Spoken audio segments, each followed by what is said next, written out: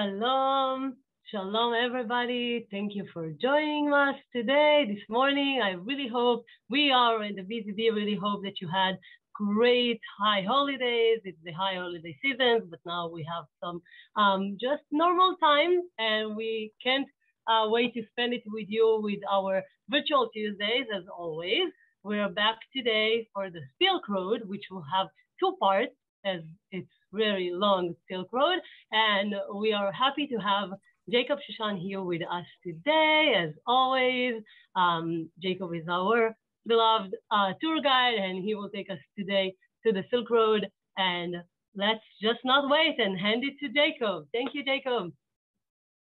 Thank you. What an introduction. Thank you. Thank you so much. So let me start the trip. It's going to be a bit of a different trip this time.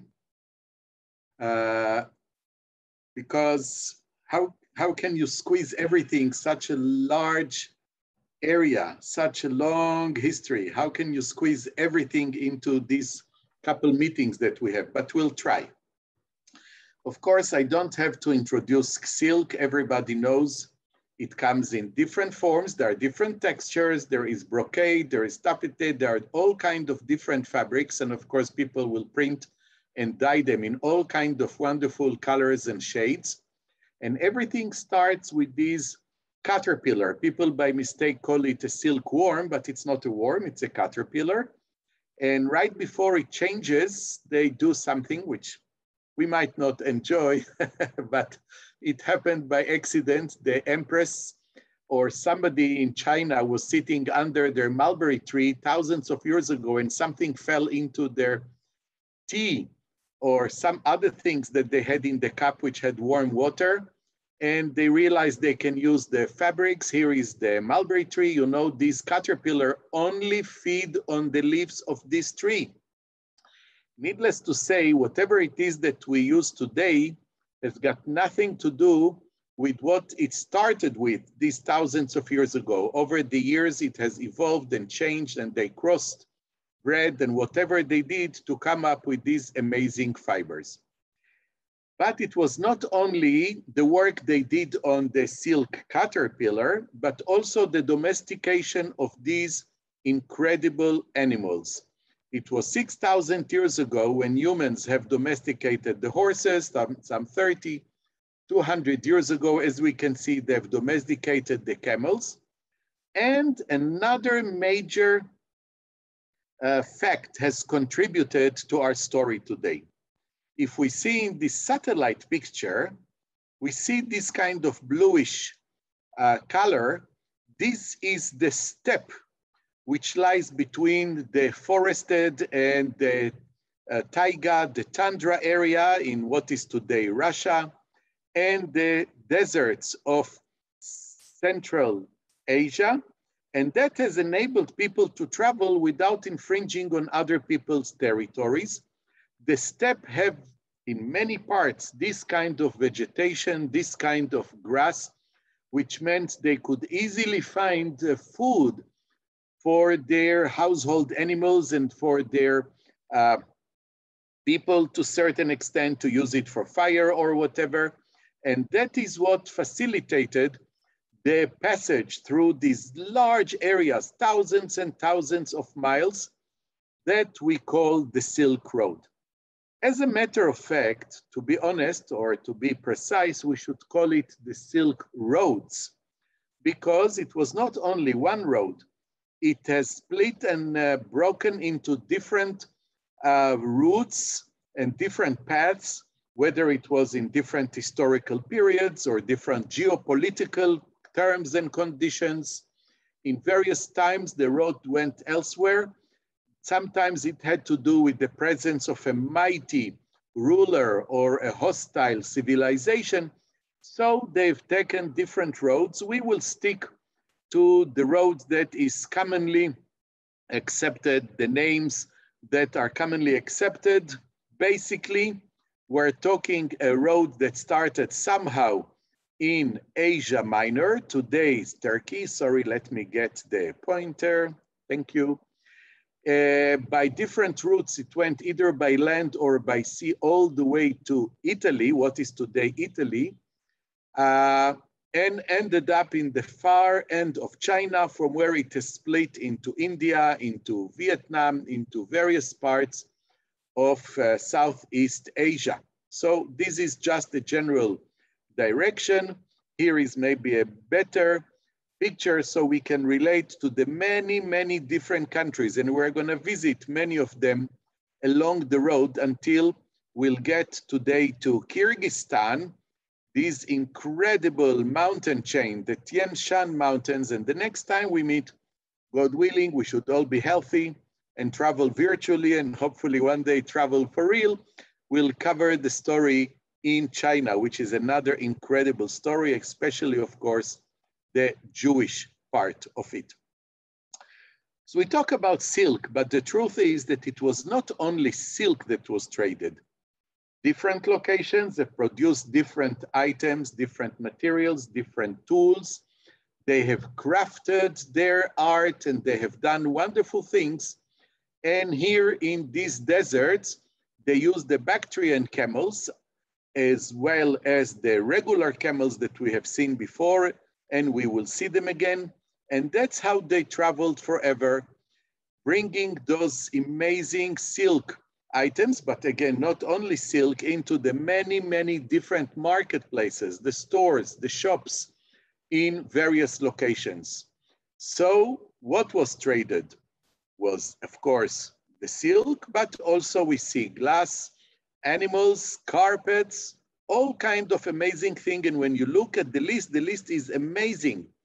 They have used this route, the Silk Road, to connect East and West, not only for human travel, but also commercial travel, introducing developments and inventions and discoveries from one part of the world, the ancient known world at that time. Nobody knew about the Americas, and Africa was terra incognita to most people, impassable almost. So this is such an important story to think that that is how things have traveled across. The important story was immortalized in many different books and movies and compositions, so one can learn a lot about it. We'll visit briefly a few of the countries it crosses. This is in no way, this is gonna be a discovery of Turkey. We'll just highlight some items there. But I like always in each and every country, we'll give the figures of the Jews still living in this country.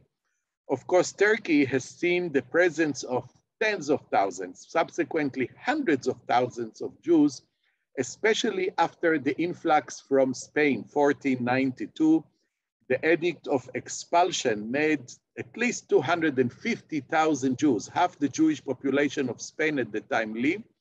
And many of them found shelter and refuge in the realm of the Turkish Empire. At that time, it was not Turkey, it was the Ottoman Empire, with Istanbul as its capital. The beautiful shrines and sanctuaries, some of them were built as mosques, some of them were built as churches during the Byzantine era, which ended up in the 16th century, subsequently converted into mosques. Istanbul braces both arms of the Bosphorus and the Golden Horn. And as we travel through the city, eventually, sooner or later, we're gonna come into the Grand Bazaar, Kapalı Çarşı, which is really an amazing myriad, a maze of small streets and narrow lanes and wider walkways, with dozens and hundreds of shops carrying any item under the sun, especially the more colorful, the better it is. And it is the place for us to come and look at the glassware and the pewter and the ceramic and the carpets and whatever. Next door, we will proceed to visit the famous imperial palace, the Topkapı Palace, right on the shores of the Bosphorus waterway. Entering inside is really legendary. We go into a different realm with the marble and the granite and the beautiful decorations in metal and ceramic tiles, with inscriptions, with the rugs and the china and porcelain and all kind of stone carving, the beautiful crystal chandeliers, and somebody can really get lost, I personally do, for long minutes or even more than minutes, just admiring the wrought iron, the wrought brass and copper, the carving in the marble and the different colorful stones inserted into the stone, the marble pieces. Of course, one should also visit the modern, after centuries of using the Topkapi Palace right on the shores, this time at literally the water level, Dolma Bahçe. This is late 19th century, early 20th century, still very ornate, beautifully decorated kind of a palace. And definitely it should be a must on your list when you visit this beautiful, glorious city. The interiors are amazing, and it was home, as we mentioned, to a very large Jewish community, still is.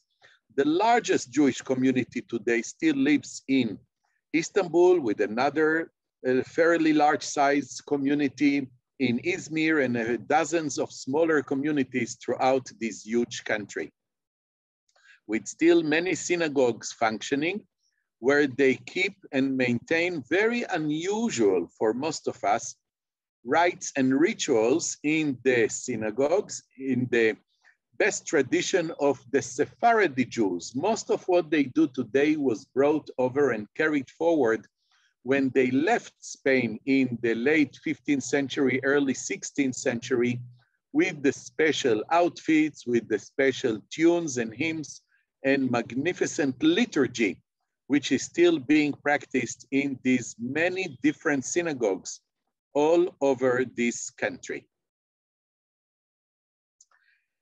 As we have done, those of you who have been with us before, I'd like to pay tribute to the righteous among the nations from that country. In this particular case, I'd like to pay tribute to Selahaddin Ul Kumen. He was the Turkish consul in the Greek island of Rhodes. Rhodes was ruled by the Italians until the Germans changed their taste, when Italy ceased being an ally along the axis, the power of evil uniting Germany and Italy, subsequently Japan at a later phase. So when the Germans arrived, they wanted to deport all the Jews. These gentlemen claimed that a few people were subjects of Turkey, couldn't really prove it in too many documents, just some registration. And then he said, these couple dozen people qualified to bring with them also the relatives. So he managed to save many people who moved from Rhodes to Turkey, and that's how they were saved. I mentioned the Ladino language. It's a fascinating language. Actually, it is a Jewish dialect of 15th century Spanish, written in both Hebrew and in Latin character, using letters that are not used today in the Spanish language, and the grammatical form has changed. So for centuries now, great Spanish scholars have been studying Ladino, which is still being spoken by few people though, but until a few decades ago, many people spoke this language, and they came to investigate and learn about their own language the way it was spoken centuries ago. The presence of Jews in Turkey goes way back. One of the oldest known synagogues, and a huge synagogue, is located in Sardis, in the region of Lydia in Turkey. And this synagogue is absolutely magnificent, with the marble carving, with beautiful mosaic floors, with architectonic elements, something that is typical of Turkey to begin with. You know, when we talk about Turkey, Asia Minor to be precise at that time, you are going to find out that great parts of what you know about Greece are actually located in Turkey today, whether it's the beautiful library of Ephesus, which is a remarkable masterpiece of architecture, and you're going thousands of years back. You're going more than 2,000 years ago, with beautiful sculptures and statues and carving and decoration. Even the story of Troy, everybody knows the Trojan horse. The Troy story actually takes place in Turkey. That's where Troy is located. This is where Schliemann has found this wonderful, wonderful jewelry, which is believed to be the jewelry of Helen, beautiful Helen of Troy. And at one point, he let his wife wear this jewelry. At that time, there were no color pictures, so you can see how beautifully decorated his wife looks with the jewelry that is thousands of years of age that probably, who knows, belonged to Helen of Troy. But other than the Greek and Roman civilization, other than the Muslim civilization, we go way back. Look at where we go. We go some 8,000 years ago, almost 8,000 years ago. We're in the center of the plateau, the Anatolian plateau, lies Hattusha. That was the capital of the mighty Hittite Empire that has left some most remarkable items, but something that is even older, and that knocks everybody's socks off. Nobody can explain it. No matter how long we have been studying it and comparing it, we couldn't find a way to explain how come there has been this ancient civilization. Look at it, Göbekli Tepe. This is nearly 12,000 years ago. And they were able to use material, God knows what material. This is long before there was metal of any form used for carving. And they created this amazing carving in the stone and chiseled and made the surface of the stone. This is something that we admire and cannot get over it. Turkey has also some amazing natural phenomena with hot springs, with the huge deposit of calcium creating these amazing pools. It is called in Turkish Pamukkale, which means the castle of the cotton. One of the most incredible areas to visit in Turkey is the Cappadocia region, where lots of people now, at least until Corona, I hope it will resume soon, have been enjoying the site, which is best viewed, and an incredible perspective is given when you do it from the hot air balloons. These are some relics left over from ancient rocks, which mankind has been using for dwelling. At one time, in bigger areas, they have carved and chiseled inside some churches and monasteries. And here you come for the most incredible 5th, 6th, and 11th centuries Christian Byzantine iconography, which is like nowhere else in the world, really, really special. We go a bit further to the east on this amazing country. We go up to the northern mountains and we visit Mount Nemrut with these fascinating images of the king. And next we see an incredible mountain. It is in Turkey, but it is worshipped by a non-Turkish civilization we're gonna visit. This is Mount Ararat. They believe this is the mountain mentioned in the scriptures as the place where Noah's Ark has landed after the flood. It is right on the border between Turkey and Georgia, which is the next country, and Armenia, which is the neighboring country. And Armenians believe that this mountain is part of their civilization. That's their holiest place for them in Armenia. Actually, Armenia today is a tiny little country, as you see, squeezed between Azerbaijan and Turkey and Georgia, which is nearby, and so on. But at one time, 2,000 years ago, it was a huge empire. Imagine in the 1st century, before the Common Era, they even ruled over my country, over what is today Israel, Jerusalem, and even Gaza was part of the huge Armenian Empire. Today, it's a tiny little country, less than half the size of Israel, with 1/3 of the population of Israel for that comparison. with a very small Jewish population. The country is small and the border goes right next to Mount Ararat. So it's something for them to look at for many centuries.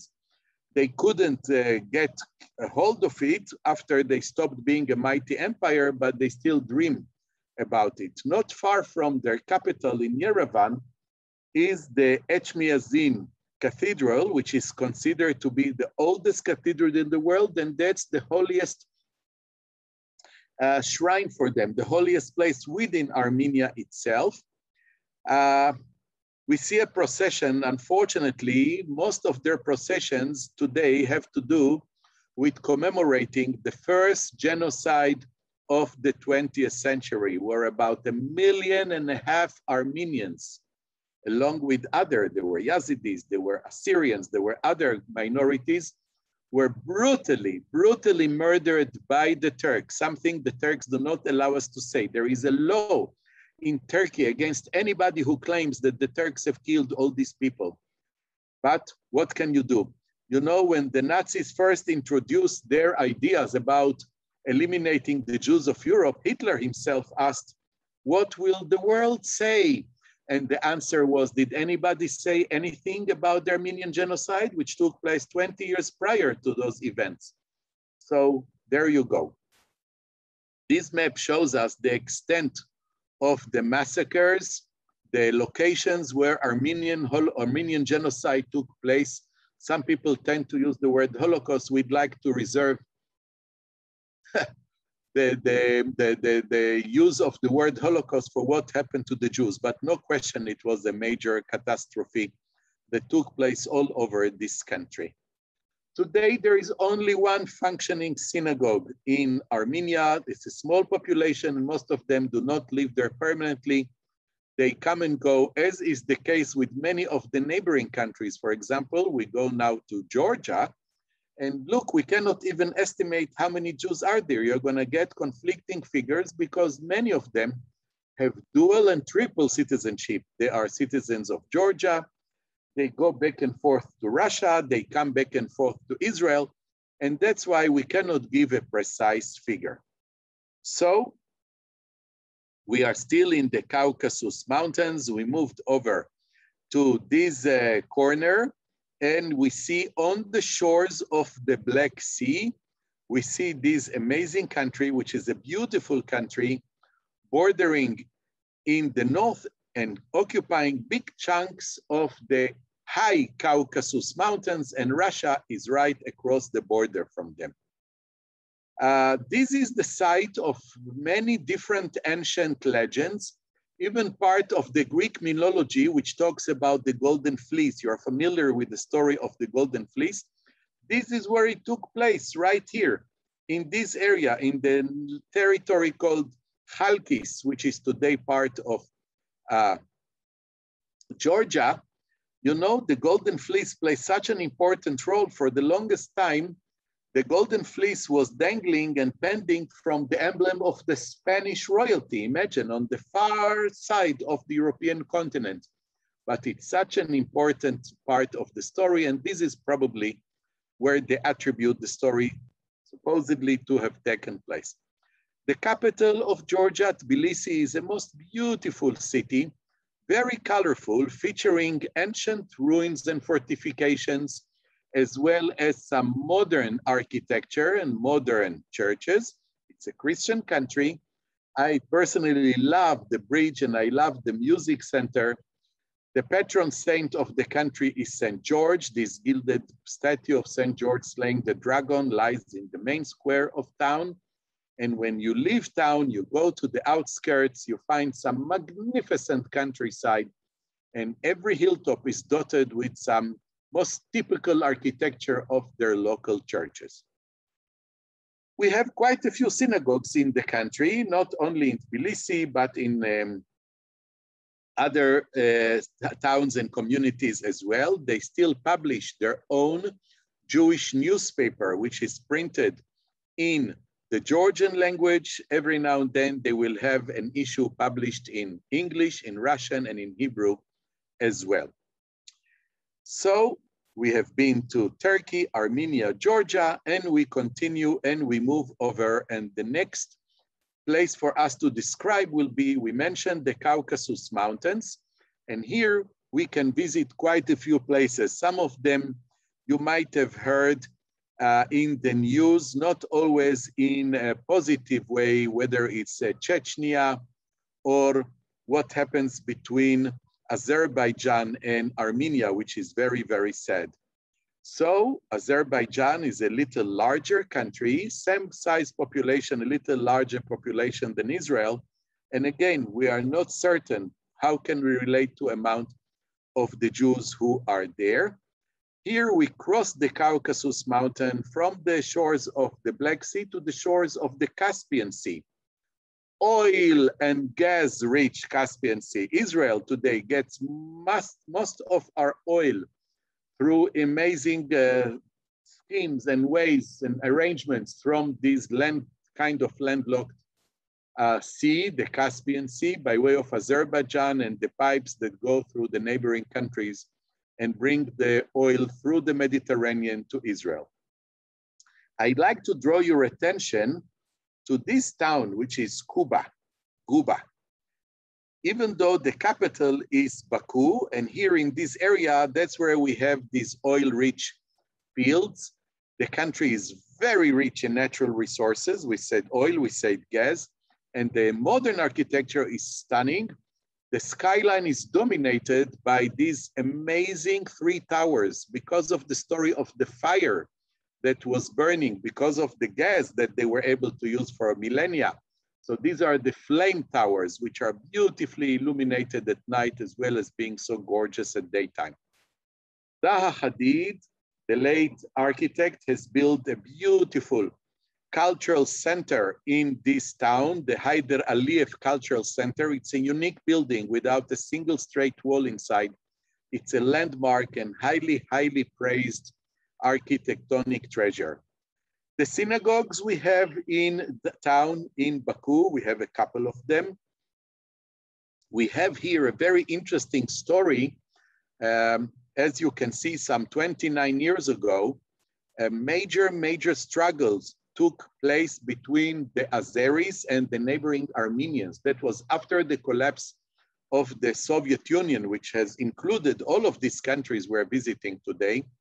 But soon as the Soviet Union collapsed, everybody was trying to carve a bit for themselves, but it was very confusing because of the ethnic minorities and the ethnic structure of the population. So a major battle took place, and one of the heroes of this battle is this Albert Aronov. And here you see a memorial to him right in the center of the city. He is highly, highly, I would even say venerated, not just respected and remembered by the Azeri people. A major feature, an amazing Jewish structure in the middle of town. I mentioned the town of Guba in the northern part of the country because I'd like to take you now through this amazing countryside of these Caucasus Mountains, where we're gonna visit the mountain Jews. They are located here in the small villages around the town of Guba. And what happens, they create Jewish towns, Jewish communities, entirely Jewish communities. Other than Monsey, New York, I cannot think of another place where you can say outside of Israel, the whole town is Jewish. And here is one of them with their beautiful synagogue, really, really nice, beautifully kept and beautifully decorated with the local art of creating the rugs and carpets. And you can see they have a mikvah and the Jewish cemetery, which is quite interesting. I mean, you go to the end of the world. I mean, who's ever thought in the center in between those high ranges of the Caucasus Mountains, you see the Jewish cemeteries. The cemeteries are constructed over the last few decades in the best tradition of what Russian cemeteries would look like, with the names inscribed in the Cyrillic language characters. But look what they do. They engrave laser-guided sandblasting over the granite. They engrave the pictures of the deceased. written, the names are written, as you see, in the Russian, in the Cyrillic language character, as well as in Hebrew with the Star of David everywhere. In your country, you can see it if you go to cemeteries where there is a large Bukhara, Tashkent, Samarkand, Uzbek Jews. They still do it, or Georgian Jews, so you can see it also in your country. But in most Jewish cemeteries, of course, you won't have these images of the people graven on these tombstones. So it's quite unusual to see this kind of Jewish tombs and cemeteries. We move on to another country, Turkmenistan. Very large area, very small population, very small Jewish population. This country, which lies here on the other side of the Caspian Sea, on the eastern shores of the Caspian Sea, has more gas reserves than Mexico and a few more countries put together. It's unbelievable how much there is. Needless to say, as the case is in many other places, the country is very poor. Part of the poverty derives from the fact that for a long time they were ruled by a lunatic, somebody who's so filled and full of himself. He has created an unbelievable city, more marble here than in any other city in the world. More gold is used outdoors than any place else you can imagine. And this is the gentleman, Niyazov. He's erected his statues all over the country. He has named everything after himself. He made himself the father of the Turkmen nation. He changed the names of the days of the week to the names of his relatives. I mean, he did something unbelievable. And again, when he was asked by foreign journalists about his statues all over the place, he says, oh, I didn't want my statues everywhere. It was demanded, it was asked by the people. The people wanted me to put my statues in all of these places. So you have some unbelievable monuments with the gorgeous, fine quality marble and gold. There is this Alabai dog, which is an indigenous endemic dog, and they celebrate the dog holiday, their national dog holiday. Look at the telephone booth. Look at the bus stations, bus stops. I mean, you can wait forever for the bus, which doesn't come too often, but look how gorgeous they made the stations, or this shopping mall, which is so beautiful. Needless to say, the shops are empty, nothing to buy. I mentioned fire. Decades ago, all of a sudden, there was a spontaneous inflammation. All of a sudden, there was some fire coming out from a sinkhole. Maybe it was a thunder or a lightning or something that has caused it. They thought it will be put off. It didn't. They tried to blast it with explosive. They only made it larger. And today, this is an incredible tourist attraction, the fire that keeps on burning. It has been burning for decades. It's a tourist attraction. It's a Muslim country, if we didn't notice it by now by the architecture. So also beautiful new mosques were built all over the place. And the Jewish story has to do with a very, very unusual event that took place during the years of the Holocaust. Here are hundreds of Jewish kids, teenagers and younger, who were either orphans or somehow separated from their families, who went on an incredible trip. They mostly came from Poland.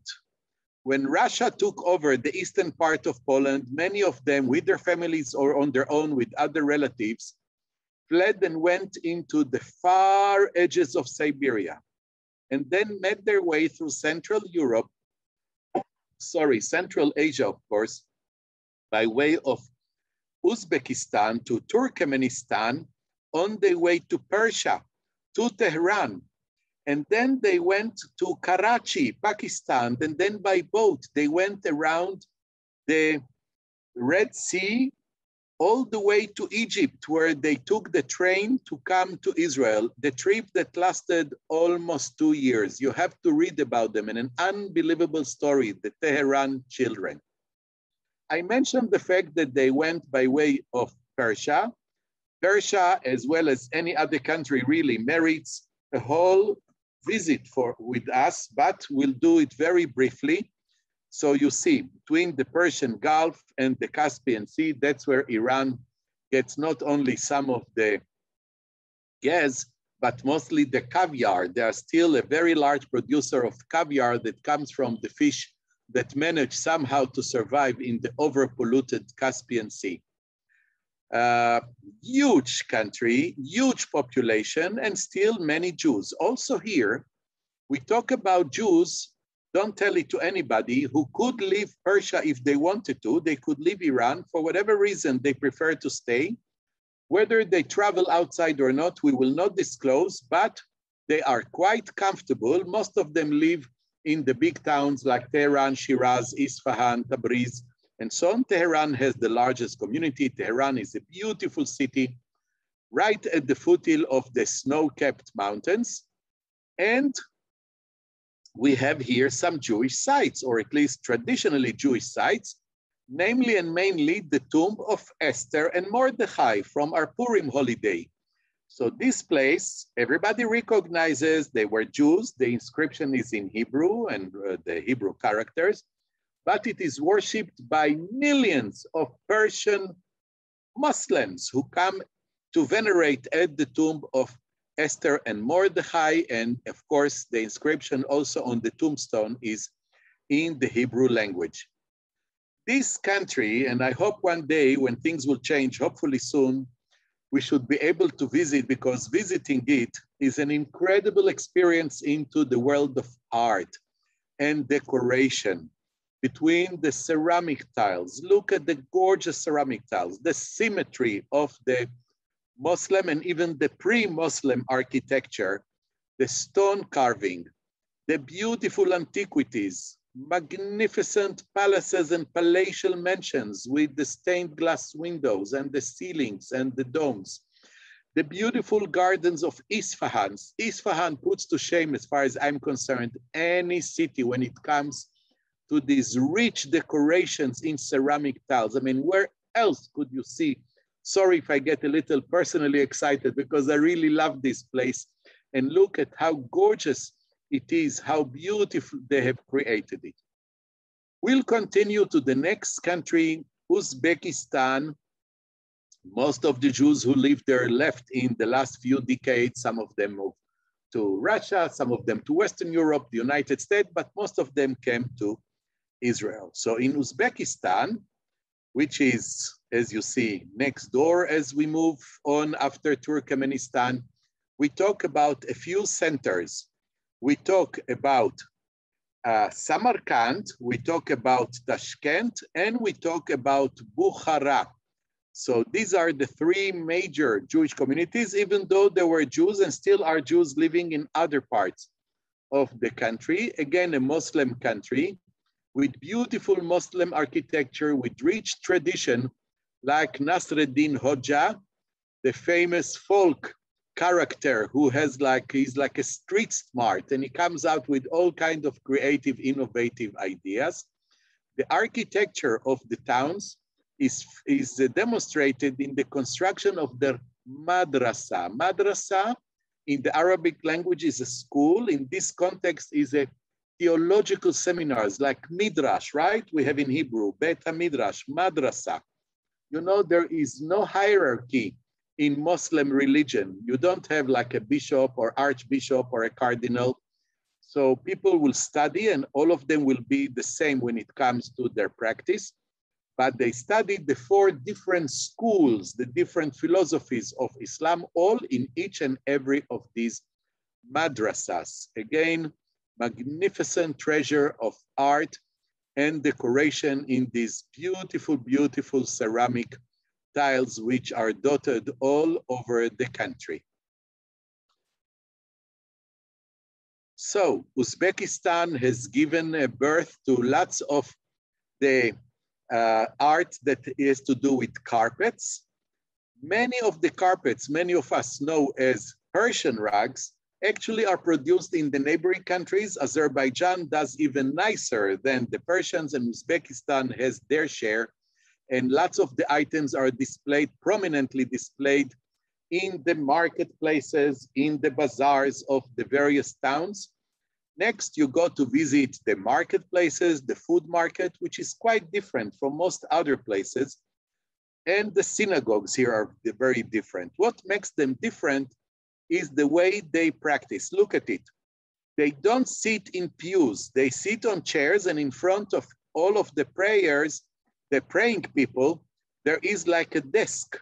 So they put their sidurs, they put their prayer books and whatever on the desk. So we have quite a lot of these synagogues, but something which is very interesting is the coexistence. Jews have felt comfortable most of the year, still are very comfortable and very much protected among and against the backdrop of these Muslim presence, the beautiful Muslim architecture. The country is a Muslim country by definition, but they're not necessarily too strict. There is no radical Islam in most of the cases, other than the beauty of their shrines and sanctuaries. Look at these beautiful ceilings. And of course, in the marketplaces, remember, we're still along the Silk Road, so I didn't mention silk for a while, but it's located everywhere. And more than in many other places in the beautiful shops of the marketplaces in this country, in Uzbekistan. Look at the fabric, the rolls of fabric, and the merchants selling all kinds of food, wearing their traditional outfit. They grow the most incredible fresh produce. Nothing is frozen or nothing has to travel too far. It's farm to table. They specialize in their unique kind of bread. And let me warn you, if you take a bite, you cannot stop before you'll finish the whole loaf. While waiting for customers, many of the merchants will stuff the dates with some nuts. They'll use pecan or walnuts into the dates. Next door, we will see some incredibly decorated ceramic tiles and plates. And people decorated their houses as well.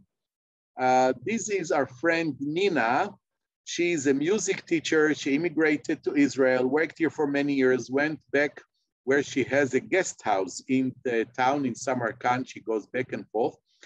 But in one of the former dwelling places of a very wealthy Jewish merchant, they turned it into a museum. I mean, can you imagine? This is a private person house, so richly decorated. And today it houses the National Museum, where we go to discover about the rites and traditions and the outfits, the celebrations.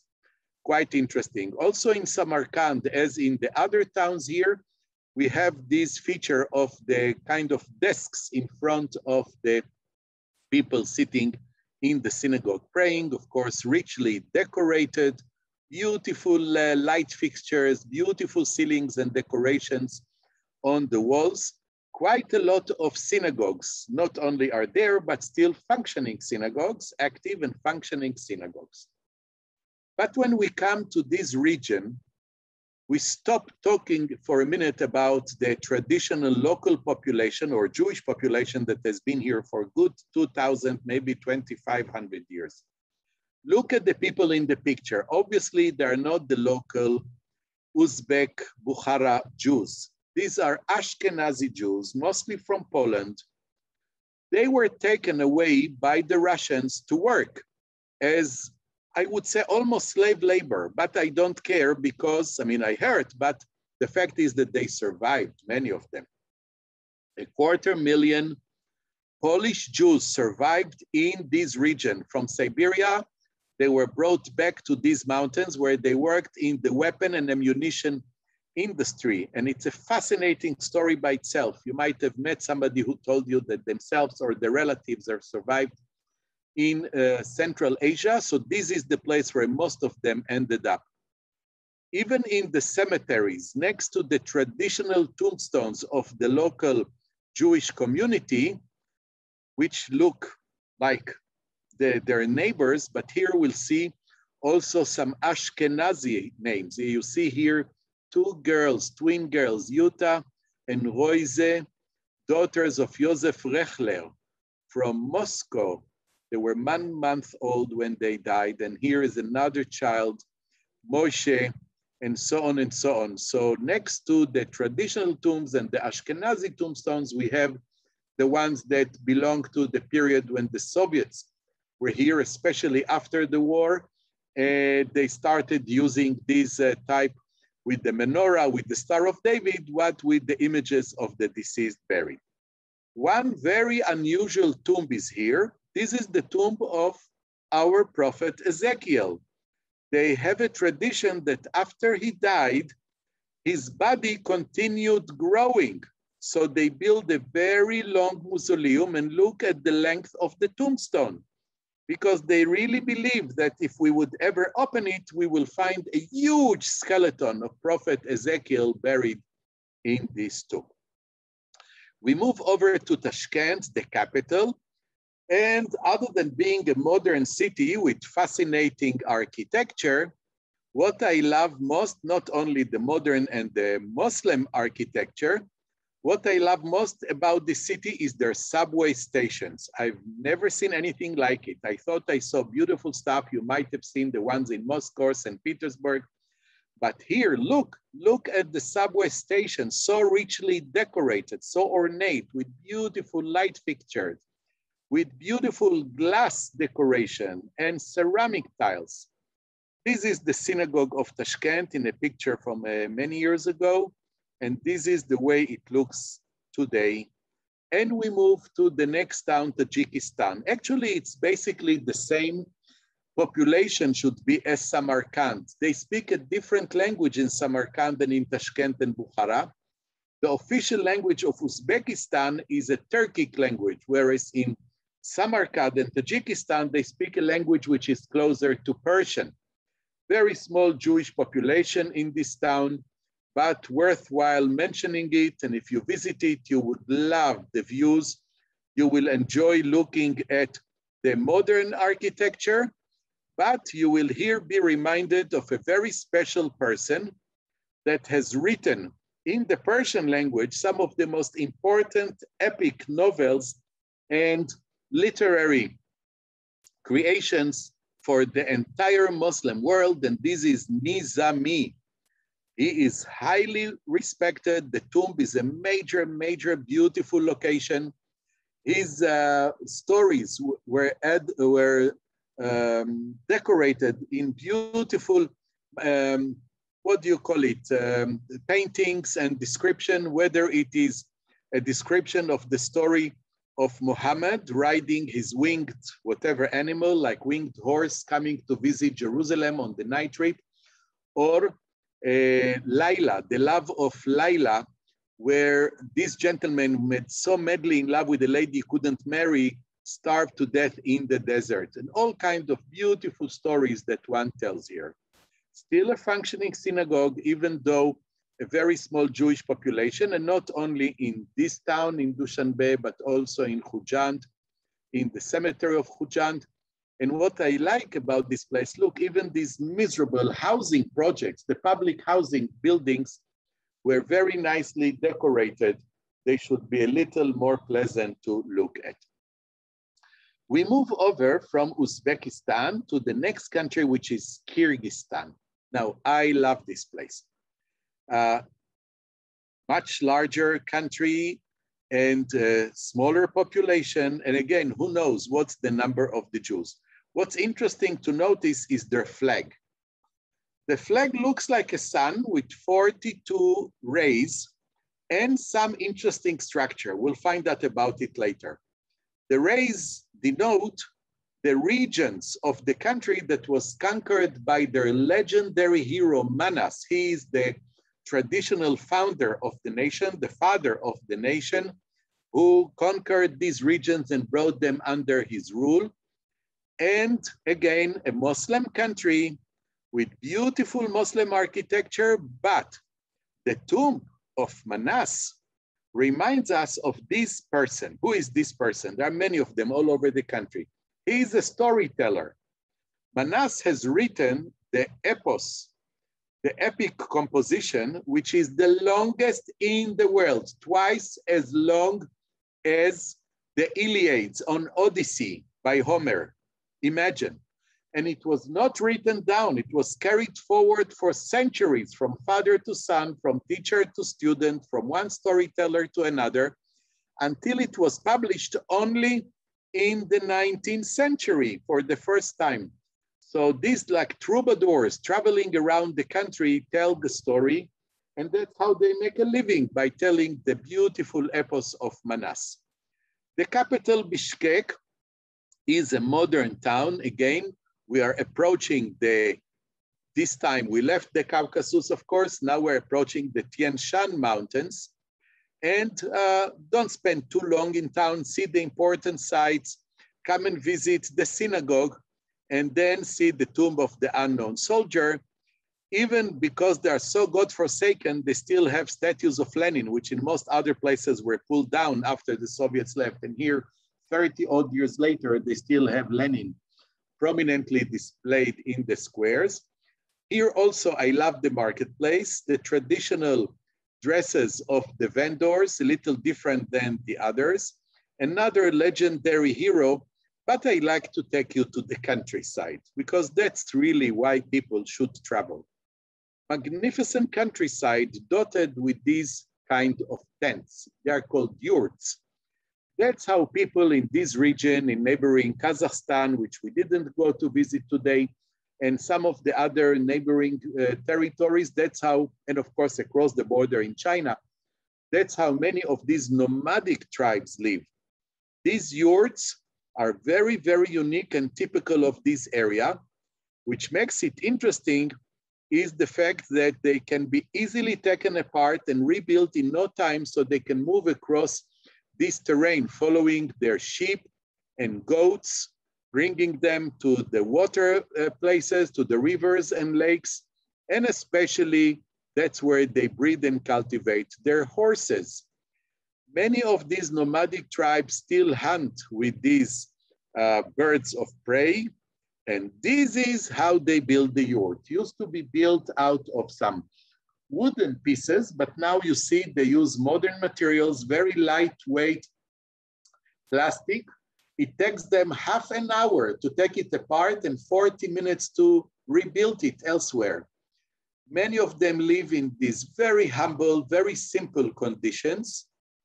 Many of them, of course, are very, very poor, but look at the addition, a solar panel that was added on the skin kind of covers to the roof.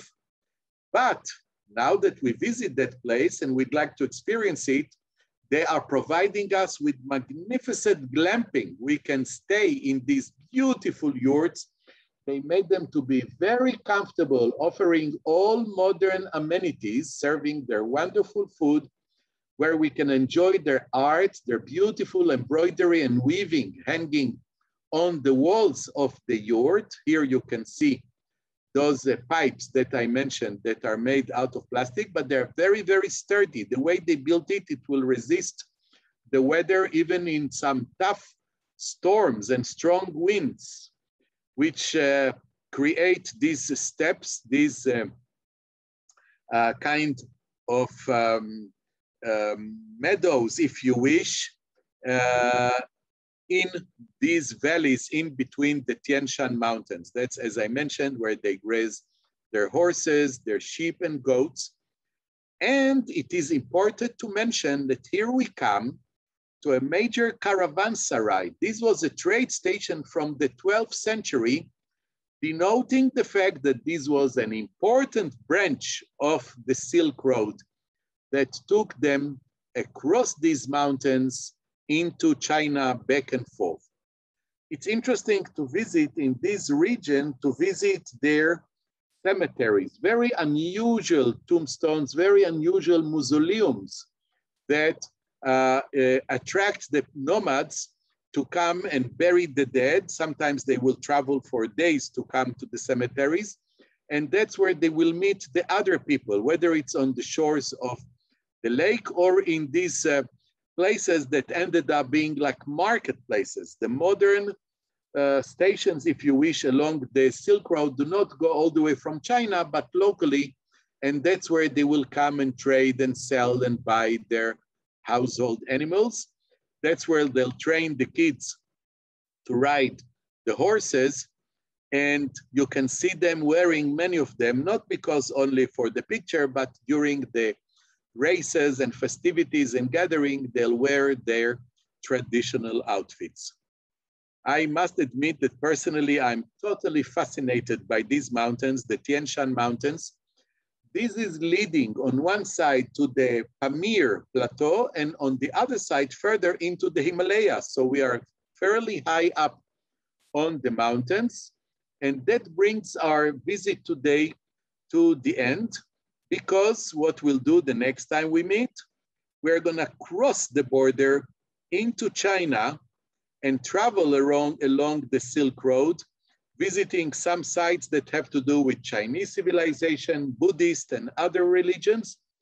But it should culminate when we come to discover the Jewish story, the Jews of Kaifeng. For 1,000 years, there was this amazing Jewish community that managed to hold up until 19th century in a very special way, and then it was dwindling, and a minute before it was too late, they were discovered a few decades ago.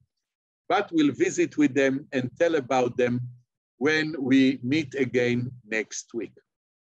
I'd like to thank you for joining us today. You might want to take a few minutes break, and if anybody has any questions or any comments, I'm here to answer. Jacob, thank you so much. That was wonderful. I have to say, every time I come out of one of your lectures, I feel like I just had an incredible history lecture. I wish I had teachers like you in high school and college. I feel like I would have really learned a lot more than I ever did in any of my classes. So side note, me and Adi always get a lecture before we actually come to this lecture. So I feel very blessed to have Jacob do a personal lecture for us before. So thank you, Jacob, for that, for the second time for a DNI. And thank you all of you for being here. We are really excited to this being our kickoff for fall and winter. And we're really excited to kick it off with Jacob. We really have an incredible lineup for October, starting with Jacob today and with his second tour. So please don't miss that next week on the 12th. We did have some questions come in, so I'm going to take the time to answer the questions, to ask you. I'm not going to answer them, to ask you the questions that came in while you were speaking. Before we start, I want to say, because this came up 1,000 times, the recording will be available on our YouTube channel. So please go to YouTube. It will be available within the next 48 hours.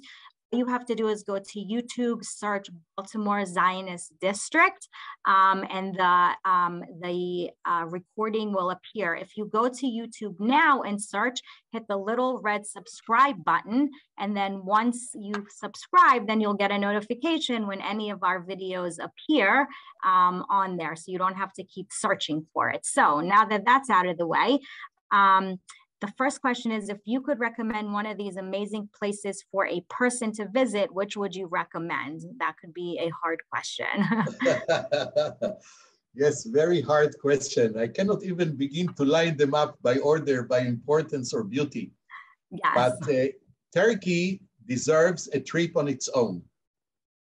If you visit Armenia, you could do it in combination with Georgia, and Uzbekistan and Kyrgyzstan should be done together.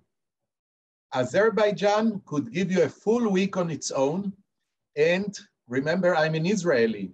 Let me remind you, we have now many daily flights connecting Israel with all these countries. So you might want to consider on your next trip to Israel, maybe go for a few days to Azerbaijan or to Georgia or any of the other nations.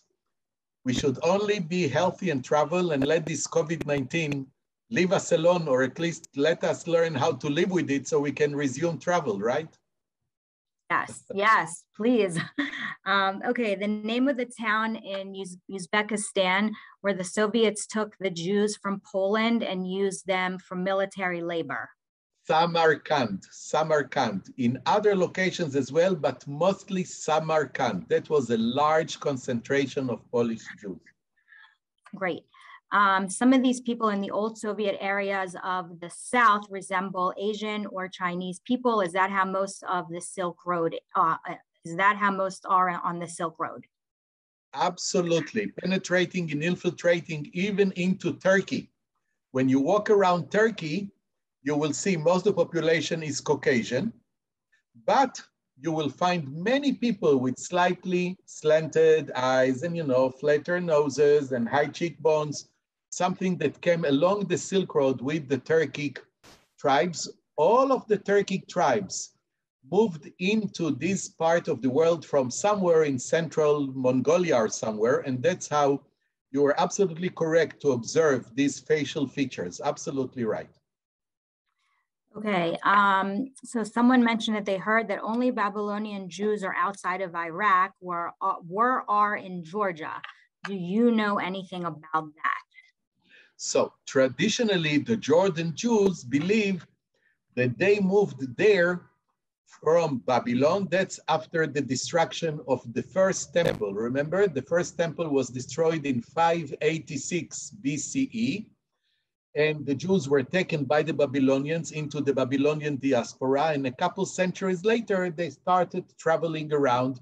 And that's how they ended up in Crimean Peninsula and other locations. And the Jordan Jews believe that they are originally from there.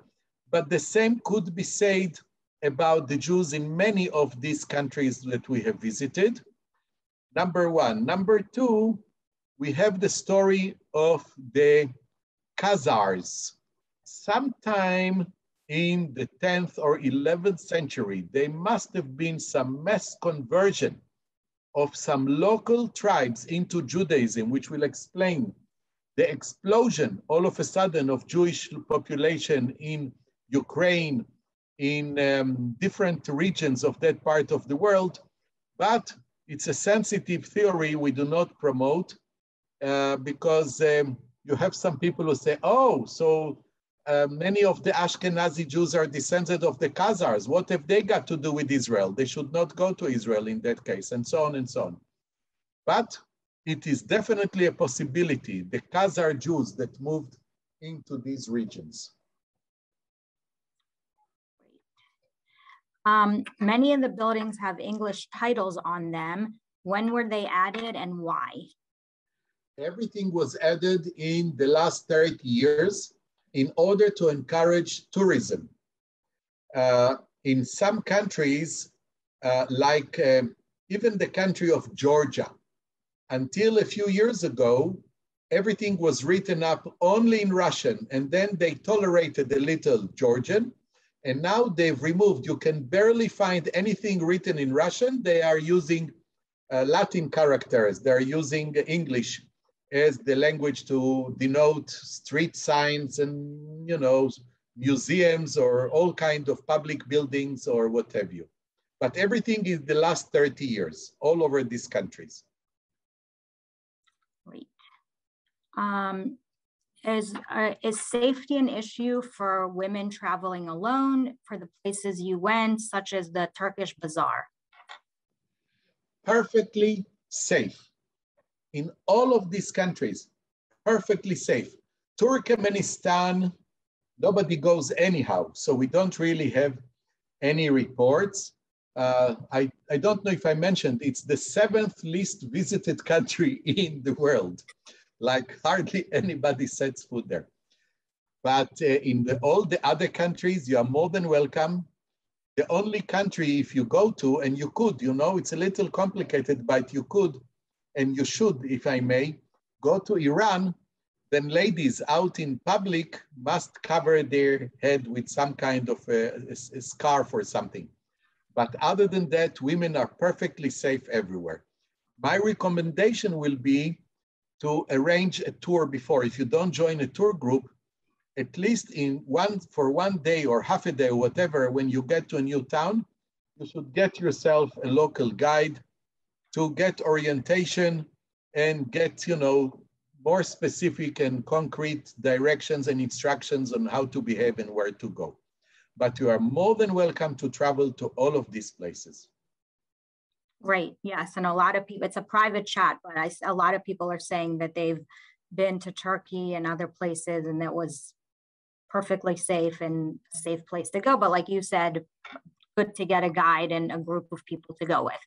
I visited Samarkand, but was not allowed to enter the Jewish cemetery as it was guarded. Apparently, Jews in Israel pay for this. Is there a way of visiting?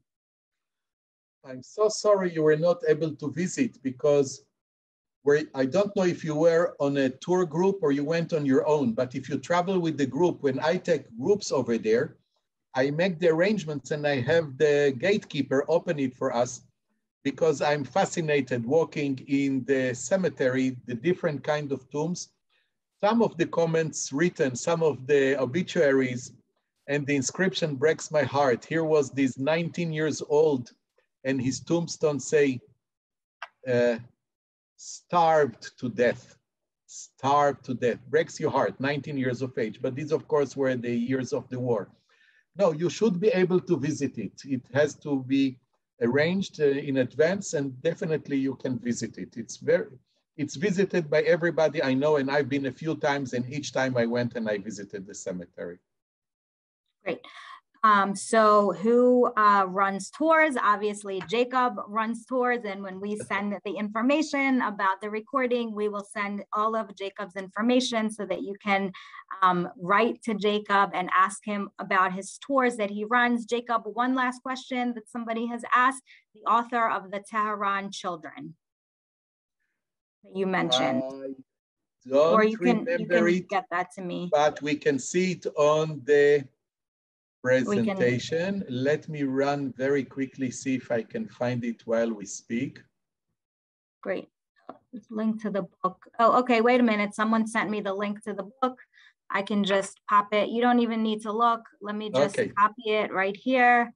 I will, let me come back to the chat and do everyone in the meeting. Thank you, Mark. Mark R is my good friend here who looked it up for me. Here's the link to the Tehran Children that a few people were asking for. That will link you to Amazon right there. So I will leave the chat open for a few minutes so you can click on that. And Jacob, I think that is it for the questions that I had copied while we were chatting and a few others. While we were chatting. So thank you again. I'm gonna